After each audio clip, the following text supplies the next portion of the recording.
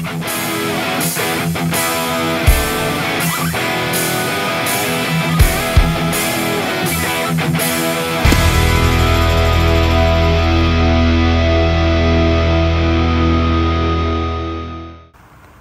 guys, so we're here with this turbo that we did a short little reel on the other day, and we're going to disassemble this turbo so we can show you what it looks like inside.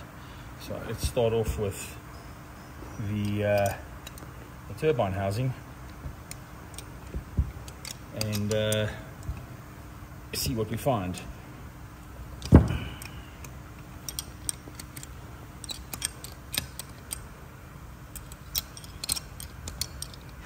going to speed this part of the video up so that you don't sit here getting bored watching me loosen bolts on a turbine housing.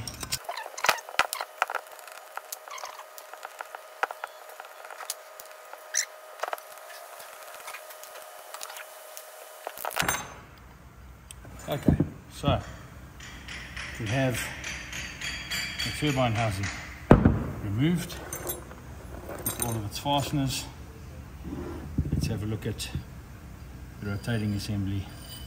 There's no contact made between the housings or anything, so we've got a nice fuel burn. As you can see, looks pretty good. There's no oil leakages, no carbon buildup, so the rotating assembly, or should I say the bearing system and the sealing system, is still good. It's all inlet or outlet. Right, let's get the compressor housing off.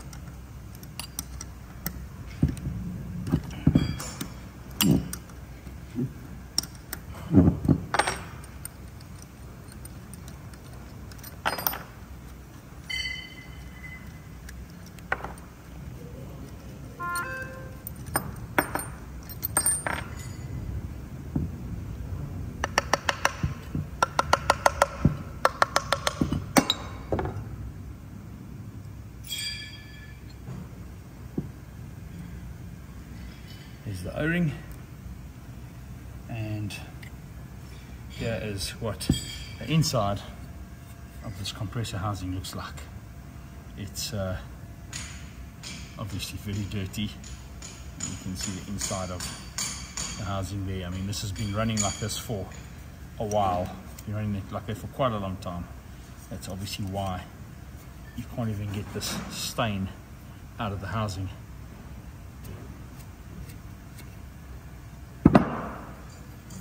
Right, no oil leakage from behind the compressor wheel, so the sealing system's intact, and you can clearly see that there's some markings on the edge of those blades from the ingested sand and the side of the housing. I'm going to take this compressor wheel off so that I can show you where you should be looking to see where the actual impact damage occurs on a compressor wheel after being exposed to a dust out.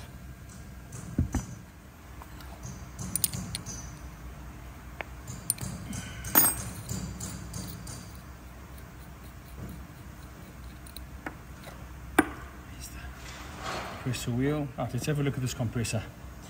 If you look at the bottom of the blade, have a look at the difference in color between the shiny top of the blade, that section there that is still obviously raw aluminium, and compare it to the underside of the blade. All the blades underneath have this appearance of being sandblasted, and that's because they have been sandblasted. If you feel the leading edge of the blade, it has a slightly rough feel to it, but the material we use is really tough, and it's designed specifically for rally applications where you're expecting to have some sort of dust exposure or ingestion of fine particle, and that's why the leading edge of these blades are not in actual fact damaged. The underside you can clearly see has been sandblasted.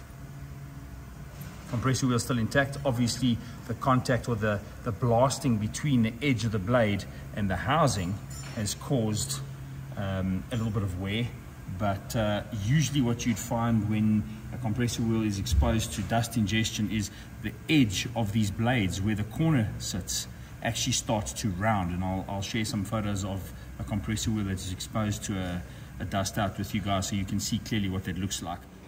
Alright guys, so here is an example of dust ingestion. And look at the corners of the blades. You'll see they're rounded, and you'll actually see there's the same appearance underneath the blade that shows you a media blasted type effect. But look at the corner of the blade on the tip over there. You can actually see that that's where you impact. It's the first part of the compressor wheel that will actually come into contact with anything that comes past the air filter. And that is typically what happens when you ingest dust. The edges of the blade start to round. And this hasn't happened in this specific case. Once again, testament to the materials we use. However, you can feel a slight roughness, if you wish, on the edge of that blade.